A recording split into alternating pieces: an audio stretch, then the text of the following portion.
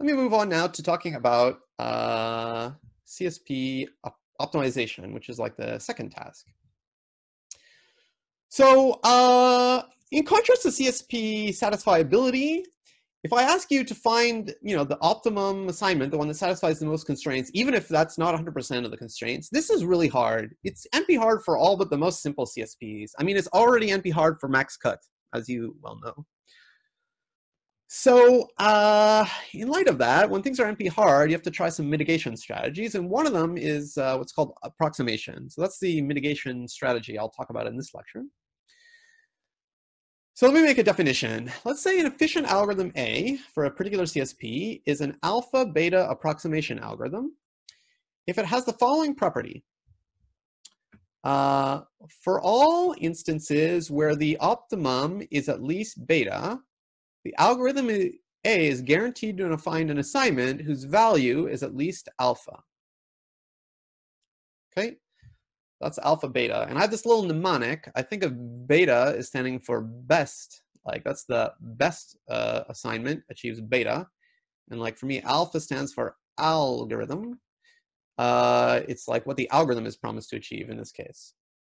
Actually, let me put a little pause here because there's a question I was asked. Even if it is NP-hard, presuming, even if it's NP-hard, presumably meaning this meta problem of deciding whether a predicate leads to a P problem or an NP-complete problem. Is it in exponential time? It seems like the description of a CSP is usually very short for the problem we care about.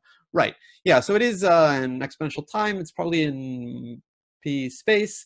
And some version of it, if like, there's some simple property of the CSP, there's like a simple and natural property of CSPs called being a core, some algebra thing which I forget, which if it happens, then the meta problem is in P. But yeah, it is true that like for the CSPs like we actually care about, they have, their description is like finite size, there's like 14 predicates, and the domain is of size 3. So like you don't have to really worry about, you can in practice decide if it's a P type or an NP complete type CSP. Yeah, so this meta problem is sort of of theoretical interest only. Okay, let's get back to CSP optimization. So this is my kind of slightly complicated definition of what is an approximation algorithm. And I built efficiency, like polynomial time, into the definition just so I can stop saying, oh, an efficient approximation algorithm, efficient approximation algorithm. I'll just assume when I say an approximation algorithm, it means a polynomial time one. And also I'm going to allow randomized algorithms, in which case the guarantee should be that it finds a value, an assignment of value at least alpha in expectation. And one thing I want to mention is that one algorithm A can simultaneously be an alpha beta approximation algorithm for many betas. And let me give a clarifying example. What do we prove? The first part of this lecture, we proved that this Gomans-Williamson algorithm for max cut, what we proved is that it's a 0.878 beta, comma beta approximation algorithm for every beta, right? What we proved there is that whatever the best value is, beta, the Gomans-Williamson algorithm is guaranteed to get you at least 0.878 times beta. Okay, that like a 0.878 ratio approximation algorithm means this, that you're like 0.878 beta comma beta for every beta.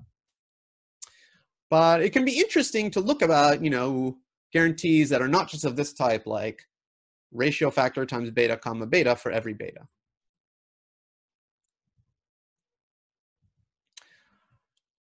Okay. So let me give a couple examples. There's simpler example or algorithms for max cut than Gomans-Williamson one. For example, just randomly partitioning the vertices, or just like doing local search in a greedy way, going through vertices one by one and putting them on the better side and then being done. And as we saw before, at least for random partition, these are like a half comma beta approximation algorithms for every beta. I should add here like for all beta, because they're actually guaranteed to cut at least half of the edges no matter what the optimum is. Okay. And here's another like example use of this terminology. There exist 1,1 approximation algorithms for 2SAT. Well, what is a 1,1 approximation algorithm? It's an algorithm that's guaranteed to find you an assignment of value 1, 100%, whenever the optimum is 1. Okay, which means a satisfiability algorithm, or an algorithm that finds satisfying assignments when they exist. Should have mentioned that alpha will always be at most beta. And in fact, it's not often stated this way in like undergraduate classes, but one algorithm that is a polynomial time satisfiability algorithm for 2SAT is to write down a natural LP relaxation and just check whether the optimum value is 1. Turns out that LP opt is 1 if and only if the 2SAT instance is satisfiable.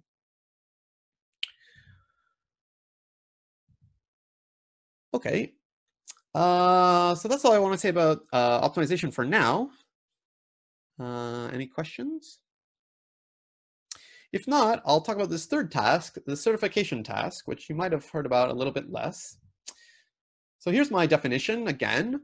I'll say a certification algorithm for a kind of CSP is any algorithm that, given an instance I, it outputs a correct statement, like a true statement of the form, optimum of I is at most beta star. So it outputs a number, beta star, which it guarantees is an upper bound on the optimum value. And ideally, beta star should be as small as possible. And now we can make a similar definition. We say that a CSP certification algorithm is an alpha beta certification algorithm if the following holds. Whenever the optimum value is less than alpha, the certificate that the algorithm is guaranteed output will be less than beta. Okay, it's always good when the certificate value is smaller. So let me give some algorithms that explain this. And the most canonical example of a certification algorithm, let's forget this alpha beta stuff for a moment. The most canonical example of a certification algorithm is just an algorithm that like takes a CSP, considers it to be an integer linear program, relaxes it to a linear program or semi-definite program, and outputs the like LP optimum value. Right? We're always talking about maximization problems. So the LP optimum value is always an upper bound on the true optimum value, and you can compute it in polynomial time.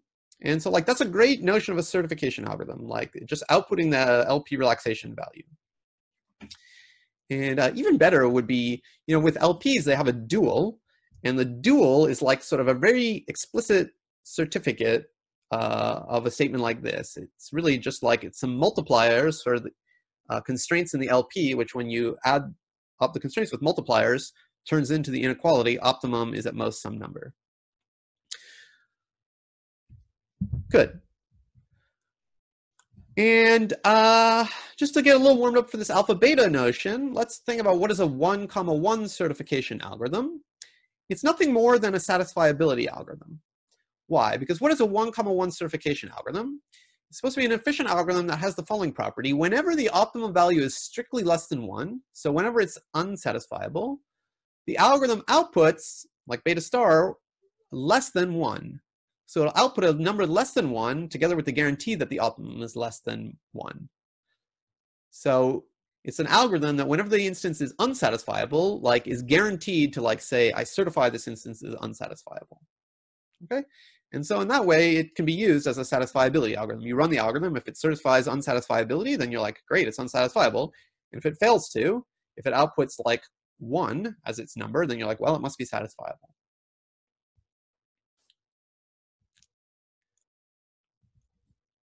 Okay, so now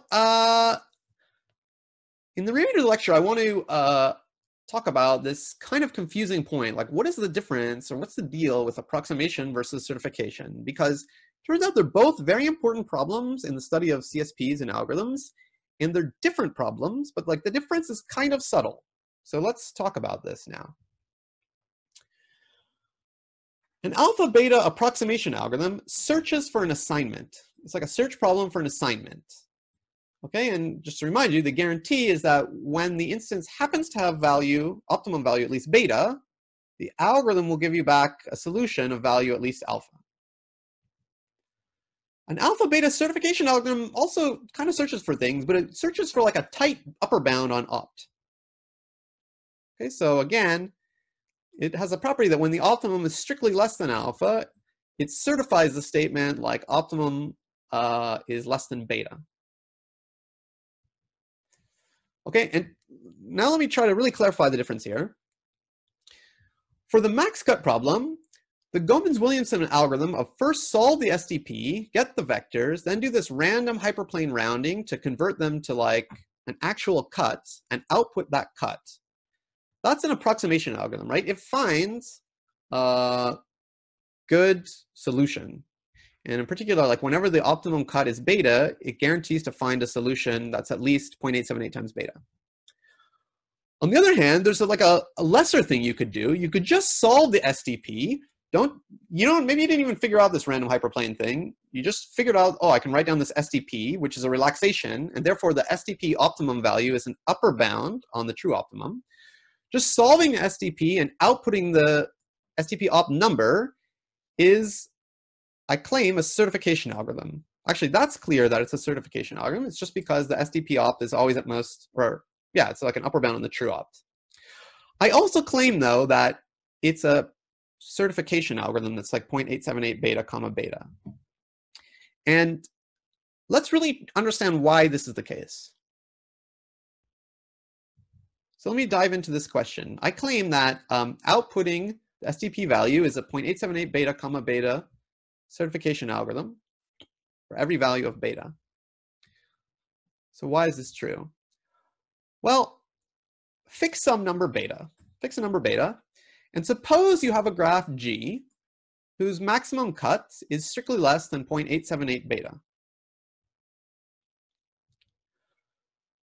Could it be that when you write down the SDP for this graph and compute its optimum, the optimum is at least beta? I claim no. And if my claim is true, then I have shown that this outputting the SDP opt is a 0.878 beta comma beta certification algorithm, because I've shown that like whenever the opt is less than 0.878 beta, the SDP opt will be less than beta. And therefore the certified amount that you'll output will be less than beta. So why is it true that if the true opt is less than 0.878 beta, the SDP opt will also be less, that it could not be at least beta?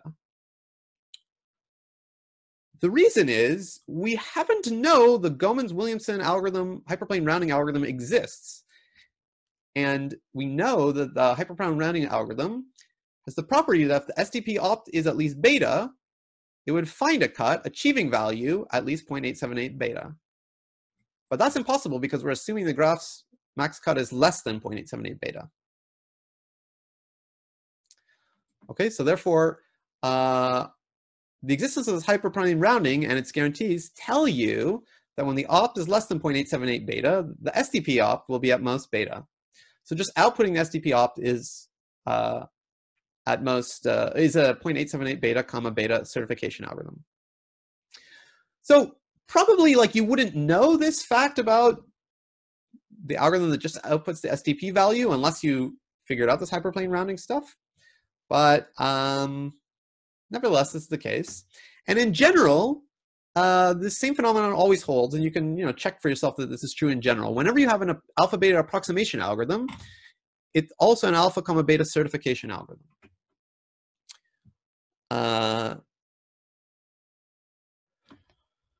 Good. So the one thing I'm trying to conclude here is that the approximation task is strictly, well, it's at least as hard as the certification task. I got a question here which said, do we have to talk about the de-randomized version of the hyperplane rounding instead of just the randomized rounding? Good question. I've kind of been brushing the difference under the rug. Actually, for making this deduction, we don't, because actually, even if you just know that the hyperplane rounding has the property that when the SDP opt is beta, the expected value of the cut is at least 0.878 beta, then you can say, oh, by the probabilistic method, if the expectation is at least 0.878 beta, there must exist a cut, yeah, whose value is at least 0.878 beta, which contradicts opt less than 0.878 beta. So yeah, so you don't need it to make this deduction. And one reason I'm glossing over it is like basically, whenever you have a randomized approximation algorithm like this for a CSP, you can convert it to like a de-randomized deterministic one very easily. In particular, like you can run it like n times and pick the best solution that you get. And then a simple Markov argument that I'll let you think about shows that with high probability, you'll find a solution whose value is at least the expected value minus 1 over n. So that's why I'm always glossing over, like I don't mind if the algorithms are randomized and we only care about the expectation. Okay, so let me conclude with one long slide. It's a tale of the Gomez-Williamson algorithm on 2 graphs. Actually, I should mention that I only have like 2 minutes left. So I'll give this slide, and then I have a little bit more content, like 1 or 2 more slides that I'll add to this video at the end, in which I tell you what is the PCP theorem and what is the unique games conjecture, among other things. But let me end just this portion by talking about the Gomez-Williamson algorithm on 2 graphs, because I think it'll illustrate this difference between certification and, well, it'll illustrate like another confusing point, potentially confusing point. So the first graph I want to talk about is, looks kind of like this. The vertices are the corners of a cube centered at the origin, but I don't put in the normal edges. Think of this cube as sitting in, high dimensional space. I connect 2 vertices by edges if like the origin is here, and I consider connecting 2 vertices if the angle between the vectors going to those corners is at least 3/4 pi, or 135 degrees. Okay, so this vertex, it's connected to like the vertices that are kind of like sufficiently far away from it. So the dotted things are not the edges, the yellow things are the edges, and you have the same picture for every vertex. So I'm just going to tell you some facts that are not necessarily easy to prove, but they're true. So the first question is, like, what is the maximum cut in this graph? The maximum cut in this graph, you might guess it. If you actually take any axis parallel hyperplane, it turns out you can prove that this is the maximum cut. And once you know that, it's not hard to show that the actual optimum value, fraction of edges cut, is basically this quantity, half minus a half cos 135 degrees, also known as half plus 1 over 2 root 2, which is about 0.85. So in this graph, the best, at least in high dimensions, the best cuts about 85% of the edges. Now, what about the SDP algorithm? Well, remember, in the SDP algorithm, you're trying to assign a unit vector to each vertex. And our graph is already kind of geometrical. And in fact, it turns out that the optimal SDP assignment of vectors to vertices is like the identity mapping that just assigns each vertex to like where it really is in space. And you can show that the SDP opt value is equal to the true opt. The SDP opt is 85%. So here, like, the SDP has done a perfect job of certifying the solution. It says it's at most 85%, and indeed the opt is 85%. But if you do the Gomez-Williamson random hyperplane rounding, it'll not produce an axis parallel hyperplane. It'll produce some, like, random one. And you can show that it, in expectation, will give a cut that only cuts on 3/4 of the edges. This is the same 3/4. So it only cut 0.75 of the edges. And by the way, this 0.75 over 0.85 is really close to this 0.88 value, 0.878 value. So this is a case where the optimal SDP opt value gives a perfect certification, but the algorithm only gets a 0.878 factor as like a search optimization problem. On the other hand, there's the opposite occurrence for a different graph. It's interesting. So you can take another kind of geometric graph where you take a sphere in high dimensions, a unit sphere, and you set the vertices to be quote unquote all points on the surface of the sphere. Okay, you have to, like, to make it a finite graph, you have to discretize this instance, but just imagine like you put in all points. And you use the exact same edges. For every 2 points in the sphere, you connect them if their angle is at least 135 degrees. So each point is connected to like a bunch of points that are like quite far away. For this graph, some other interesting things happen. It's perfectly rotationally symmetric. So the best cut in this graph, this is hard to prove, but it's true. The best cut in this graph is any hyperplane through the origin cuts. And any hyperplane through the origin cut, you can show cuts about 3/4 of the edges. So opt is like 3/4. If you give this to SDP, it turns out again that the best SDP solution for associating a unit vector to each vertex is like the identity mapping. You just let the vertices be themselves. And then you can show the SDP value is bigger. It's this 85% number. So this is a funny case where the SDP is like a relaxation. It's like as far away from the optimum. It's like 0.878 away from the optimum. It's bigger than this 0.75. But ironically, if you do random hyperplane rounding on the vectors you get back, you get a hyperplane through the origin, and those are optimal. So this is a case where the random rounding algorithm actually will find you an essentially optimal cut of value 3/4, even though the STP opt value is off. Okay, so this situation is a good pair of situations to keep in mind when you're trying to understand the difference between sort of certification algorithms and approximation algorithms. Okay, so let me end the lecture there. As I mentioned, I'll add like 5 minutes onto this lecture later. I'm going to stop the recording now, but you can feel free to stick around and ask me any questions you have. Here's the last bit I wanted to add to that lecture. Okay, so I want to just tell you some known complexity results for alpha, beta approximating various simple CSPs. So let me start with the 3-sat problem, or maybe more accurately the E3-sat problem, where every clause has to have exactly 3 literals per OR. And we can think of this as an optimization problem by also imagining the version where you're trying to find a truth assignment that satisfies as many clauses as possible. Okay, so the first result here is that 1,1 approximation is NP complete. And just remember that 1,1 approximation means that when the best truth assignment satisfies 100% of the clauses, the algorithm should find a truth assignment satisfying 100% of the clauses. In other words, it's the satisfiability problem. You have to find satisfying assignments when they exist, or else decide that they're non-existent. And so this is just the fact that the 3-sat problem, or the E3-sat problem, is NP complete. So that's been known since time immemorial.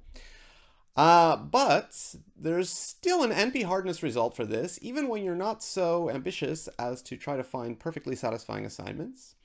So imagine that you're given a perfectly satisfiable E3-sat instance, and your only goal is to try to find an assignment that satisfies 0.999999999 fraction of assignments. Okay, some 1 minus epsilon fraction of the assignments for constant epsilon. Turns out that this too is NP-hard, and this is exactly equivalent to the theorem known as the PCP theorem. A very, very famous theorem in theoretical computer science, first fully proven by ALMSS, that's Aurora, Lund, Motwani, Sudan, and Segedi in 1992, and that was presented for the first time in 1992 at the Fox conference in Pittsburgh. So that's a great result, and subsequent to this result, people tried to make this 0.99999, etc. Smaller to show that even trying to get, let's say, 99% of the clauses satisfied is NP-hard, or 95% of the clauses is NP-hard. And the ultimate result along these lines was obtained by Hostad in 2001, but I'll tell you about that in just a moment. Let me first tell you what the limit to this kind of result is, a positive result. If I give you a satisfiable instance of E3-sat, and I ask you to find us an assignment that satisfies at least 7/8 of the clauses, this is super easy. You can do this in polynomial time. And one way to do this is to simply pick a random truth assignment. Now, this will be a randomized algorithm, so it's not literally MP, but if you imagine picking a random truth assignment, then for every clause, which is the OR of 3 literals, the chance that that clause is satisfied by a random truth assignment is 7/8. And therefore, in expectation, this randomized algorithm, which doesn't even look at the input actually, will satisfy 7/8 of the constraints. And it's not too hard to de-randomize this algorithm. And therefore, this 7/8, 1 approximation is in P. And this randomized algorithm idea was due to Johnson in 72. So that's the positive result. And then, as I mentioned, the ultimate hardness result, which matches this, was proven by Hostad around the turn of the millennium. He showed that for every positive epsilon constant, trying to get 7/8 plus epsilon fraction of constraints satisfied on instances that are fully satisfiable is NP-hard. Okay, so taken together, these two results are sort of a perfect give a perfect understanding of the complexity of approximating the E3-sat problem on satisfiable instances. You can get, if I give you a satisfiable instance, you can get 7/8 of the clauses satisfied in the worst case in polynomial time, but also in the worst case, it's NP-hard to get 7/8 plus epsilon fraction of the clauses. Just an aside on the topic of the 3-sat problem, where it's the slightly more usual version of the 3-sat problem where you also allow clauses of length 1 and 2. Actually, so the hardness results still stand for this because 3-sat is more general than E3-sat. So since the 7/8 plus epsilon is hard for E3-sat, it's also hard for 3-sat. But what about the algorithm? Well, for example, the pick a random assignment algorithm doesn't quite work anymore because actually clauses of length 1 and 2 are only satisfied by a random assignment with probabilities 1/2 and 3/4, which is less than 7/8. So that doesn't quite work. It's funny, you'd think that like clauses of length 1 and 2 should make the problem kind of easier, but formally they don't. It is known that you can get 7/8 also in the 3-sat case when clauses of length 1 and 2 are allowed in polynomial time. But this turns out to be extremely, extremely difficult. It's an extremely difficult analysis of a semi-definite programming-based algorithm due to Karloff and Zwick from 1997. In fact, they didn't even quite prove it. They just gave extremely good numerical evidence that it was true. And only subsequently Zwick was able to give a computer-assisted proof that the algorithm was correct, in that it gave a 7/8, 1 approximation for the 3-sat problem. Okay, enough about 3-sat. Let me move on to max cut, which is an even simpler, in some sense, well, even simpler CSP. So max cut, as we all know, is NP hard, or at least that's something you learn early on in complexity theory. What that really means is finding the optimum cut is NP hard. When the optimum cut is 100% of the edges, the task is actually not NP hard. That's testing if a graph is bipartite. But if you inspect the proof, the classical textbook proof that max cut is NP complete, what it shows is that for some specific constant, between 1/2 and 1, let's say 3/4, if I give you a graph where the maximum cut cuts a 3/4 fraction of the edges, it's NP complete to find, or NP hard to find such an optimum cut. So now let me tell you about a few more results that are known on the subject of trying to find a cut that cuts 3/4 of the edges in a graph. So the first thing I'll tell you is that this is sometimes hard even if I give you a graph where the optimum cut is essentially 4/5 of the edges. So for any epsilon greater than 0, if I give you a cut where 4/5 minus epsilon of the edges can be cut, so 79.999%, even in that case, it's still hard to find a cut that cuts 3/4 of the edges. That's a result building on Hostad's work due to Trevisan, Sorkin, Sudan, and Williamson. On the other hand, this is a little bit of an exercise, but you can use the Gomans-Williamson algorithm to get that in graphs where the optimum cut is 1/2 plus 1/2√2 fraction of the edges, or this 0.85 fraction of the edges that we've seen before, then it is possible in polynomial time, using Gomans-Williamson, to find a cut that cuts 3/4 of the edges. Okay, so if the graph is like 85% cuttable, you can get 3/4. But if it's only 80% cuttable, or 79.9% cuttable, you cannot get 3/4, unless p equals np. What about in between? Let's say between 80% and 85%, there's 83%, or 5/6. And here's a fact of life. Is it possible to 3/4, 5/6 approximate max cut? This is unknown. This is a gap in our knowledge. If I give you a graph where it's possible to cut 5/6 of the edges, can you find efficiently a cut that cuts 3/4 of the edges? This is open, and it's a problem just like factoring or graph isomorphism. One of these mystery status problems where we don't know that it's in polynomial time and we don't know that it's NP hard. So that's still a great open mystery about max cut. So let me tell you about one more problem. This is this problem I mentioned before called max bijection. It's a CSP where all the constraints involve two variables. They're to be assigned values between 1 and q, where q is you think of as maybe a large number. And they have this bijective property, the constraints, that whenever you set one variable to a certain value, participating in a constraint with another variable, there will be exactly one unique value to set this other variable to that will make this constraint satisfied. So as we mentioned before, if I give you a 100% satisfiable instance of this max bijection problem, then in polynomial time it's easy to find a 100% satisfying assignment. This is a propagation algorithm I mentioned. On the other hand, it's NP hard in general to find the optimum assignment in a max bijection problem.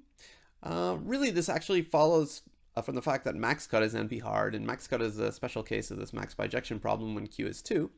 But in any case, it's true that for every epsilon greater than 0, it's NP-hard. If I give you a 1 minus epsilon satisfiable instance to find a 1 minus epsilon satisfying assignment. Now, I mentioned this is a very interesting problem. It's connected to this thing called the unique games conjecture. So let me tell you a couple of facts along this line. So this is not the unique games conjecture, but the first thing I wrote here in white. If I give you a 1 minus epsilon satisfiable assignment, and I ask you to, let me just take this back, to find an assignment that satisfies half of the constraints. So it's almost perfectly satisfiable, but I just want you to find an assignment satisfying half of the constraints. You can do this in polynomial time if Q is 2, but the problem gets harder the larger Q is. And if Q is 3 or higher than 3, it's not known if you can do this task, getting 50% of the constraints satisfied, even when you're promised that 99.99% of them are satisfiable. And finally, the unique games conjecture is sort of asking about this exactly when Q is large. So the unique games conjecture was as initially posed by Cote in 2002, was the conjecture that for all epsilon greater than 0, there's a large enough Q, depending on epsilon, such that even if I give you a 1 minus epsilon satisfiable instance of this max bijection problem on domain of size Q, it's NP-hard even to find an assignment that satisfies an epsilon fraction of the constraints. So this is an extremely strong conjecture, and it was really not clear if there was evidence that, you know, such an easy constraint satisfaction problem could indeed be so NP-hard. And thoughts about whether it's true or not have gone back and forth over the years. Let me mention that it's known that this is equivalent to the harder task of finding an assignment that satisfies half of the constraints on instances which are 1 minus epsilon satisfiable. That requires a theorem. But